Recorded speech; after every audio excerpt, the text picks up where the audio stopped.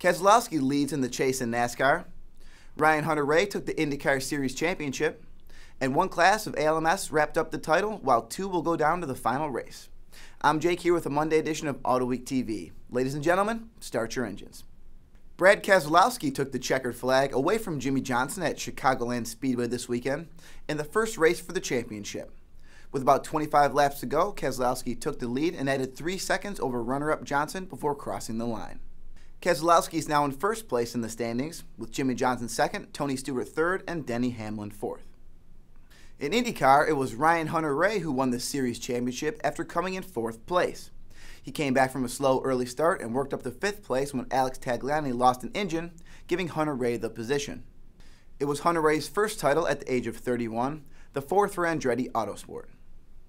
Corvette Racing's Oliver Gavin and Tommy Milner clinched the GT title in the American Le Mans Series race at Virginia International Raceway. The pair led twice for more than 3 hours and stopped looking back at the 1 hour 15-minute mark. The P1 and P2 championships will come down to the season's finale at Petit Le Mans at Road Atlanta. In P1, the team of Lucas Luhr and Klaus Graf is first, with Chris Dyson and Guy Smith behind. While in P2, Christophe Bouchet and Scott Tucker lead, with David Heinemeier Hansen and Martin Plowman in second. The final race takes place October 20th and will be broadcast on ABC the 21st at 1 p.m. Eastern. Thanks for watching, and make sure to check out our related video section at Autoweek.com. Congratulations to CJ Spiller for having 28 points in my fantasy league, and remember to enjoy the drive.